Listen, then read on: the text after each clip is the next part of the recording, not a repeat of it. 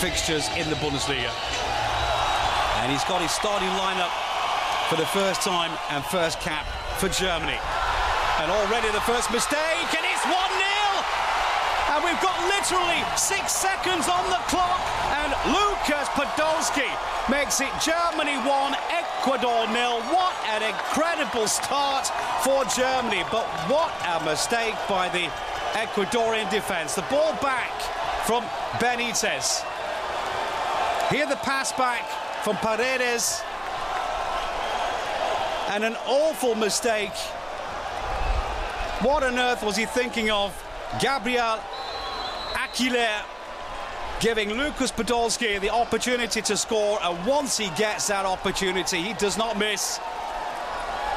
Lukas Podolski knocks home his 45th goal on his 100.